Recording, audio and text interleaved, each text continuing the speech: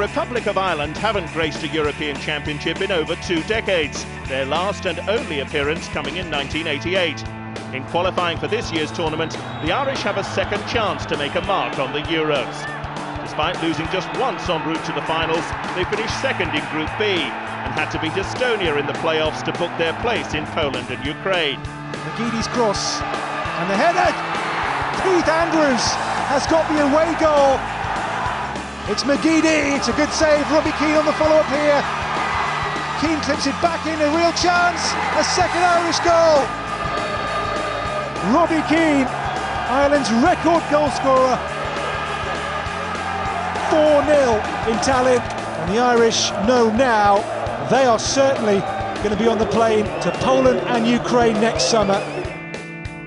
Ireland's curtain raiser is against Croatia in Poznan in a must-win fixture. They'll make the trip north to Gdansk to take on holders Spain before returning to Poznan to play Italy. Ireland will be hoping to extend a 3-game unbeaten run against the Italians in competitive fixtures. 3 clean sheets in the last 4 qualifying games went a long way to helping Ireland book their place in the finals. A great deal of credit for that goes to goalkeeper Shay Given, who is still his country's first choice goalkeeper with over 100 caps to his name. The Irish will need him at his best if they're to stop 2 of the most formidable attacks in world football. And still looking for Panda, that's a useful ball, Panda! Terrific stop from Given. The Republic of Ireland will be led by Giovanni Trapattoni.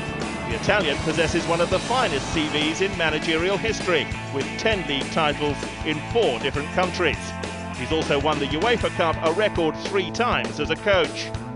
Despite his wealth of experience, Trapattoni has been criticised for his conservative selection policy and style of play, which relies heavily on pace from the wings. McGeady's trick, a good ball in, and Richard Dunn has put it in the back of the net. That is it, Richard Dunn scoring again for the Republic of Ireland. It's that approach that ended Ireland's 24-year wait for a place at a European Championship. So don't expect Trapattoni to change anything just yet.